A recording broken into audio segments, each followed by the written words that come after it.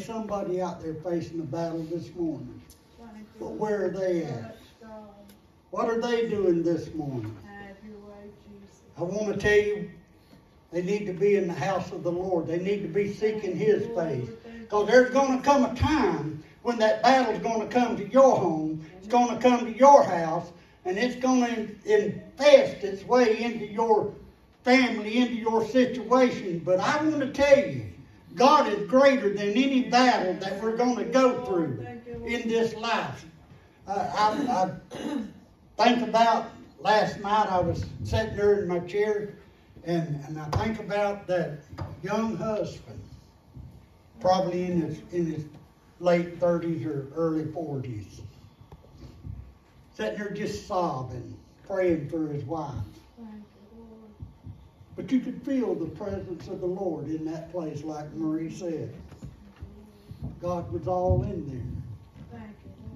But what got me the most, my sermon's going to be on the battles. But what got me the most yesterday, I heard that young man. He said, "Baby," he said, "your battle's over." He said, "You ain't got to suffer no more. It's done with." So think about it this morning. We're going to have to face that same situation one day. Amen. Are we going to be in the position to say that we're going to where God is? There's only two places that we can go. It's either heaven or hell. Amen. Go with me, if you will, to Deuteronomy.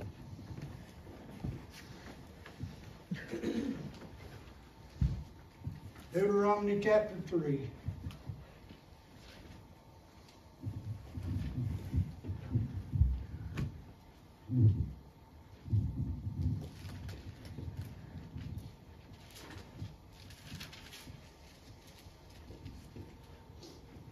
You get there, say amen. Amen. Chapter 3, verse 1. I'm going to go from 1 to 3.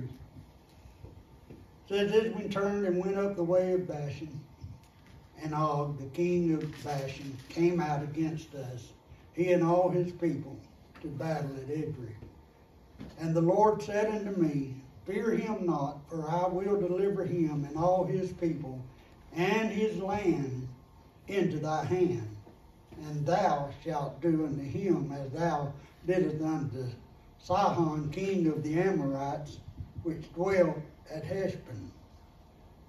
Verse 3. "So the Lord our God delivered into his hand Og also, the king of Bashan, and all his people. And we smote him until none was left to him remaining." Or until none was left to him remaining. Father, I thank you this morning, Lord, for this word that you've given me. God, I ask you to anoint me to bring it just the way you've given it to me. No more, no less. I ask you, God, to hide me behind the cross this morning. In the precious name of your Son, Jesus. And the church said, Amen. Amen. You may be seated. You know, Moses is talking about the battle that they was in whenever they were passing through on their way to the promised land. So think about it this morning. There's so many types of battles out there in this world that we face every day. That we face every day. But I want to tell you something. We don't have to face the battle alone. A lot of times we'll take it upon ourselves and say, well, I can do this and I can do that. But I want to tell you something. You can't do nothing without the hand of God being in it. Yeah. You know, I'm talking about my niece this morning. I watched that young girl. I watched her grow up from a baby to where she was at yesterday. You know, and it's hard. It's hard. My brother, he went on to be with the Lord first. That was her daddy. He wasn't but 50 years old. And here she is, a young lady. Young people, I want to tell you something. You need to get right with God. You need to serve God the way that He wants you to serve Him instead of being out there in the streets doing what the world wants. It's time that we stood up. It's time that the church stood up and took a stand against the enemy, because the battle, I want to tell you, the battle is real. Amen. We're not just fighting against people out there. We're fighting against principalities. Paul said it in the Word. He said we don't fight against flesh and blood, but we fight against what? Principalities. Talking about evil spirits. Yes. I'm preaching to Farrell this morning. He's the only one in the choir. Amen. So listen to me. You know, whenever God sends us out to do something, we need to do it to our best ability. There's times that I don't want to be up here preaching. Why is that? Because I'm flesh, just like the rest of us in here. Yeah. And the enemy comes against me sometimes. Well, a lot of the times. And why is that? Because I'm trying to do a work for the Lord. And God uses me. I know He does, because I can feel it in my spirit. I'm not saying I'm the greatest preacher in the world, don't claim to be. But I can feel the Spirit of God. Amen. I know when God leads me and guides me to do a certain thing in my life, I follow His direction. Just as Moses followed the direction of God. Moses began to pray and seek God's face, because he knew that he was going to have that battle, the battle that he was about to face. I want to tell you, somebody in here this morning, you're about to face a battle. Don't face it alone. Let God lead you through that battle. You know, I've been in several battles in my life, but God has always been true. True to His Word. And He's always brought me through. Amen. I was victorious over that cancer they cut off my face. We got a man sitting in here this morning that had the same situation. He was victorious. God brought Brother Lynn through it. Amen. Say, well, I don't know if he did or not. I think the doctor, no, the doctor didn't do that. Yeah. Brother Lynn, God brought you through that situation. Amen. He loves His children. And I mentioned Moses standing at the burning bush. Moses was called for a purpose. God told him what He wanted him to do. How many of y'all have heard the voice of God? How many of you has heard God telling you that there's a work for you to do? What does His Word say? That we're to go out and compel them to come in. Go out to the highways and the hedges, the byways, and compel them to come in. Yeah. It gets frustrated. I get frustrated sometimes, because in my heart, I believe we should have a church full of people. Amen. I believe that with all my heart. And it hurts my heart to see that we don't have that house full of people. And I begin to pray, Brother White, this is my battle. I begin to pray and I begin to seek God's face. I asked God this question. I said, God, is it me? Is it me? Is that why they're not coming? Am I doing what I'm supposed to do? Sometimes I feel like that I'm not. I feel like that I'm not worthy to stand behind this sacred desk here. But then I hear that small voice said, don't give up, don't quit. How many times, Brother White, have you wanted to just throw in the rug, throw in your hat, close the doors, walk away? Amen. But I want to tell somebody this morning, that's what the enemy wants us to do. He wants to win that battle that we're having against him. But oh, greater is he that's in me than he that's in this world. That's a battle I'll never let the enemy win. Amen. Because I'm going to stand on that promise that God has given me, that I could have the joy of this world. I can do what God wants me to do, but I can only do it with his leading and his guiding. Just like he told Moses. Amen. He said, you go, and I will fight this fight for you. So think about it this morning. All of us that are in a battle this morning. I feel like that I've just been shot down. I was up here, and now I'm down here. I've been shot down. This battle, the enemy is taking his best shot. But you know what? I got a God. All I got to do, Elijah called on God, and God sent fire down from heaven. Amen. I want to tell you, we serve a mighty God. So if you feel like I do sometimes, say, well, I don't need to go to church. I'm just done with it. I've had all I can stand.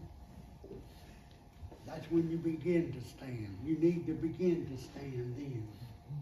Because the enemy's won that battle with you, between you and him. He's won.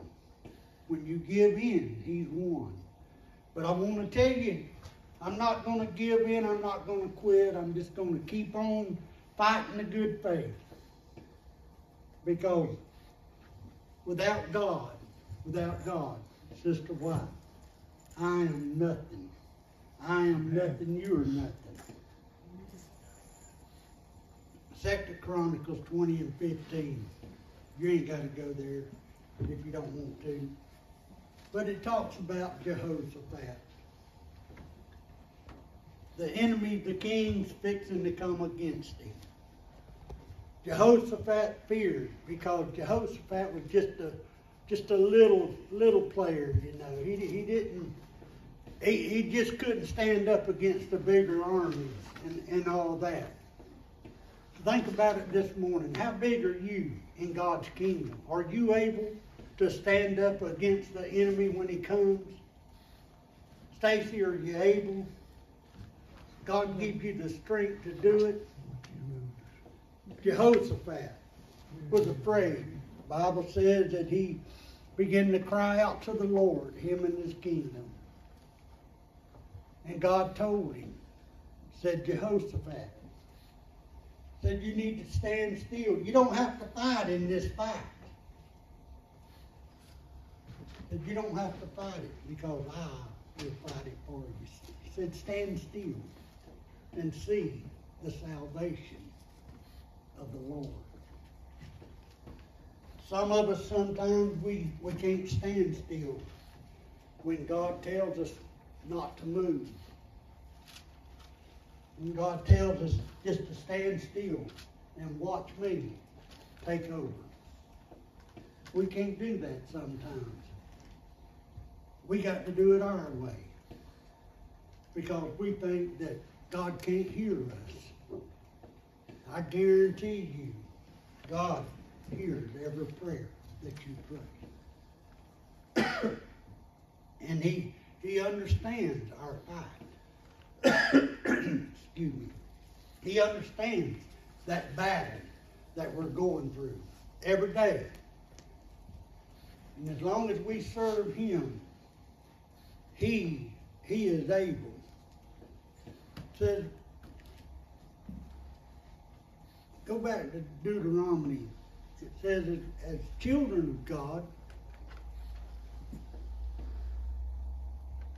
I can't even read my own writing. We're not immune. We're not immune. Just because we serve God, we're not immune to battles. In other words, we're going to face battles in our lifetime. Sometimes it seems that we'll be defeated. But I wrote this. I said, don't give up. Don't give up. When the devil thinks that he got you, just kick a little harder. Don't give up. Fight a little longer. Amen. Don't give in to him. So we don't need to fear the enemy. We need to seek God's face and let him fight the battle for us, just as he did there. Philippians 4. Turn with me to Philippians. I'll read that. Philippians 11 through 13. Philippians what? 11 through 13. Oh, Philippians 4, 11 through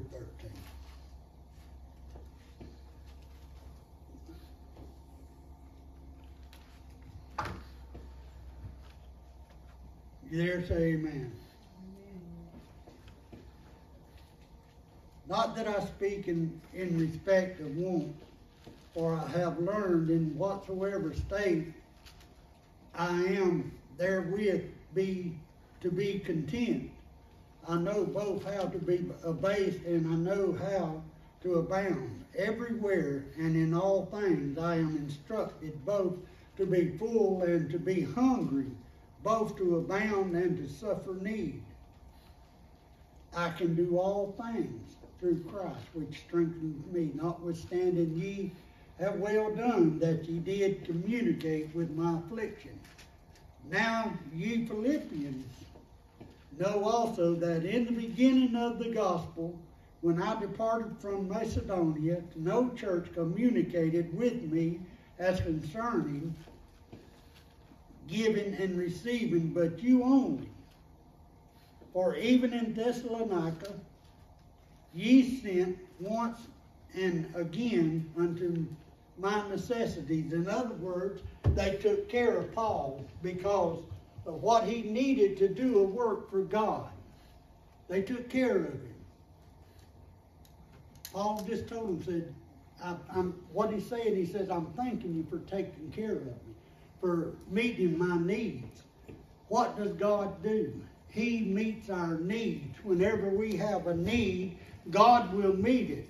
I want to tell you, I've times when I've been down and out and I needed this and I needed that, but you know what? It always comes to pass.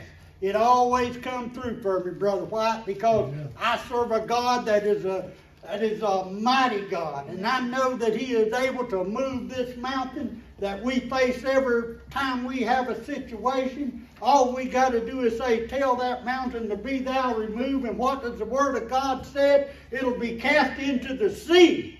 Amen. Never to remember it again. Never to come back at us. Think about that this morning. All these troubles and trials that we go through. Every battle that we face. I have children facing battles today. But yet they don't want to give it to God. They want to live out there and let the world take care of it. The world won't make nothing out of it except worse. Except worse. Mm-hmm.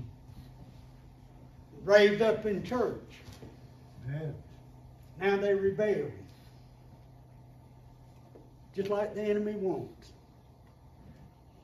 You have children, you have kinfolks the same way. I'm not the only one. Amen. But one day, they're going to sit at a hospital bed.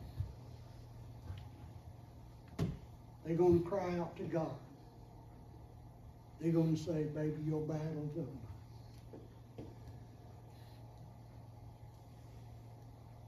I don't want my battle just to be over. I want to know where I'm going.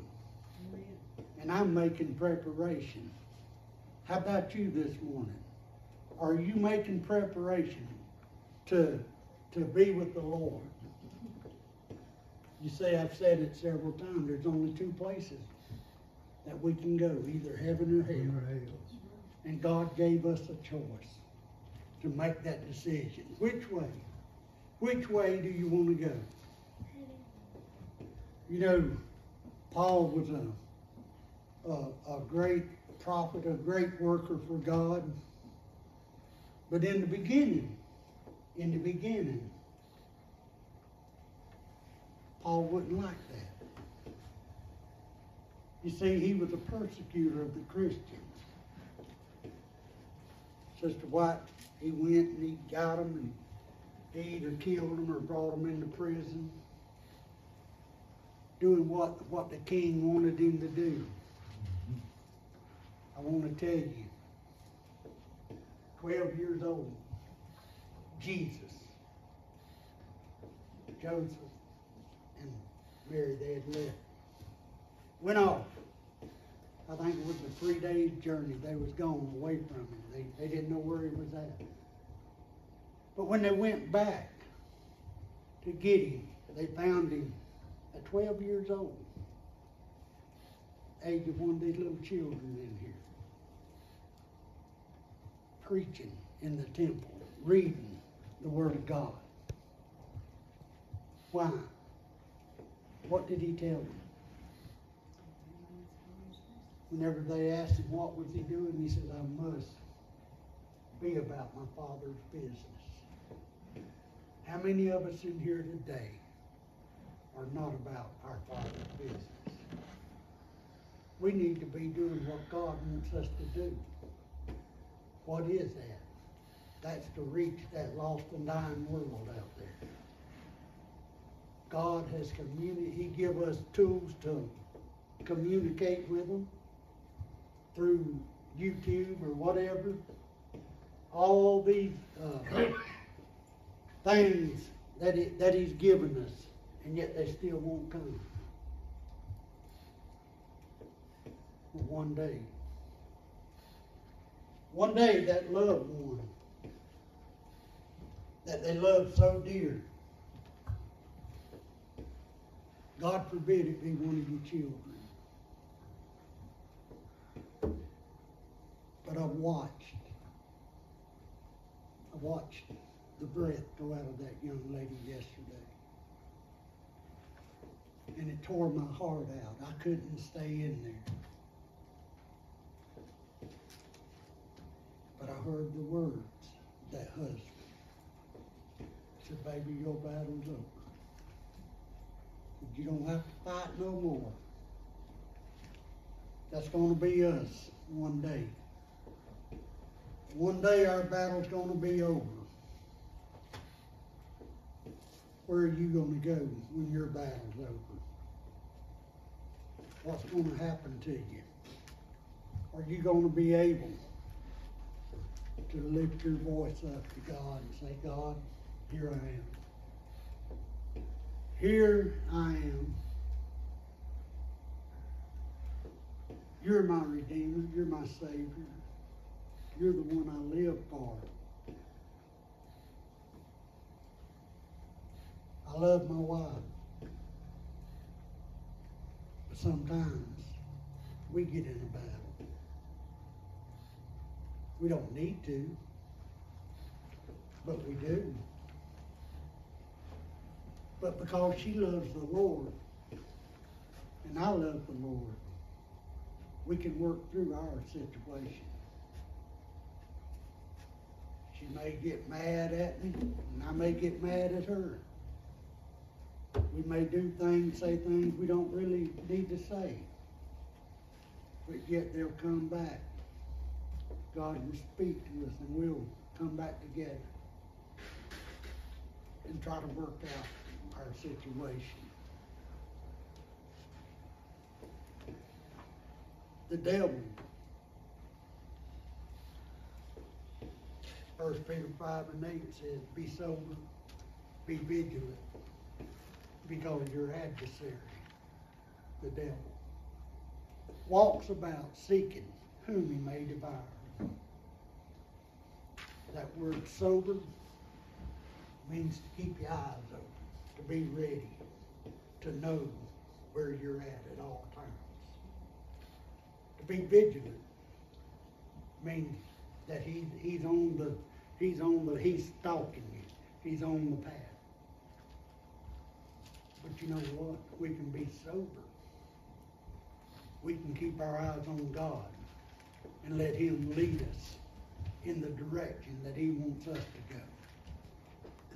The enemy would like nothing better than to have you to where you couldn't do nothing, or everything that you've done just turned away, turned into nothing. You know, I watch my kinfolk, I watch my children. I got good children, by the way. I want to say that. I've got good children. They just don't go to church. That don't make them bad because they don't. Because I know they love the Lord. But I would rather see them in the house of God, serving God, calling out to God, praying to God, than I had to see them out there having a good time out there in that world. They think if you're a Christian, you can't have a good time. But I want to tell you, I have a party right by myself sometimes. When I get along with God, I feel that spirit, that unction, those holy bumps on me. I feel that come on me. And I begin to cry out to God. I say, God, this battle's not mine, but Lord, it belongs to you. God, no matter what I do, Lord, I'm a child of yours, and you're my King, you're my Savior, you're my holy God, and I'm the one. I look at you because you are that in my life. What does the Word say? He says, I am a jealous God. Why? He says, I only want you to serve one God, and that's me, because I'm paraphrasing, because I am a jealous God. Think about it this morning. The battle that you're going through. Stand with me if you will. The battle that you're going through.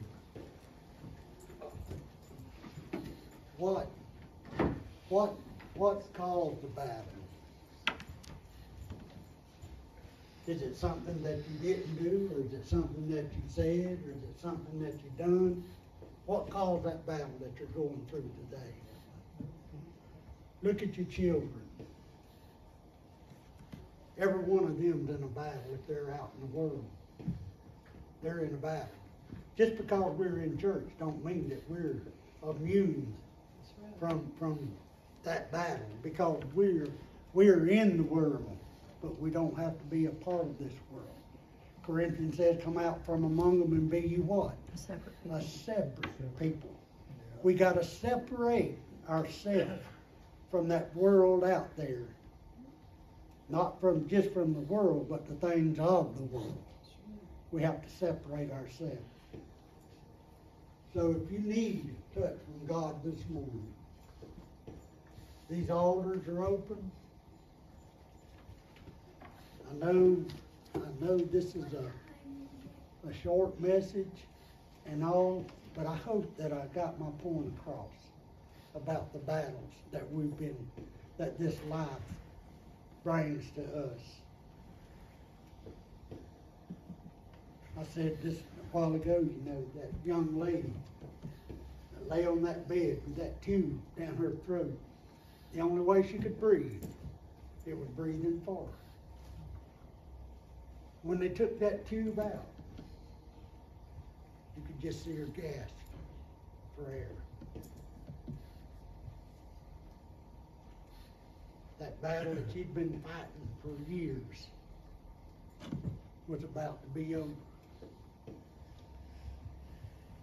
Wasn't a good battle, but it's things that we all probably will go through at one time in our life.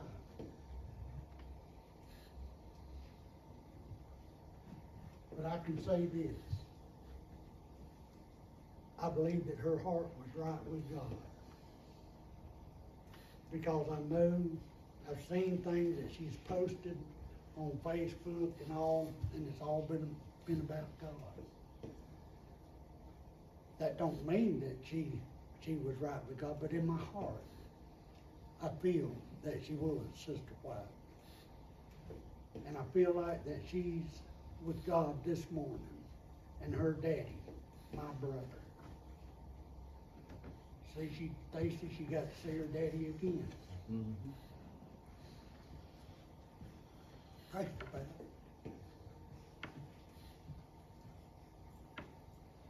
Think about seeing your loved ones. When my brother died, I caught myself going by his house. I was so used to seeing him. So I would go by his house. Knew that he wasn't there, but yet I would go by there. I love my brother. And I'll see him one day. And I'll see my daddy and my mom. But my brother, I'll see him. But most of all, through all these battles of life, we still, when we get to heaven, we have won the victory. We have fought a good faith, as Paul said. Fought a good fight. Kept the faith. So think about it this morning. As these altars are open, if you need prayer, come and we'll pray for you. If not, we're going to ask Brother White to dismiss us. Father God, I know each and every one of us has our own battles in here, God. Lord, you touch each and every individual in here, and if they have any, God, comfort them. Lord, and if you will, bless this service, God. Bless the pastor, the message that he delivered to each and every one of us, God. Lord, you also take care of us as we leave this presence of this building here, God, to go to our homes and whatever we have to go in there, God. And also look after each and every family that's had loved ones to pass in the last few days. You take and put a special attention towards each and every family, God. Comfort them from what they're going through, God. In Jesus' mighty name, I pray that you'll comfort each and every one of us in here as we depart the building and show back up at the next appointed time. In Jesus' name, amen. Remember tonight, at 5 o'clock, be back with us. I'm a villager. Call somebody and invite them. Invite them to come to church. Amen.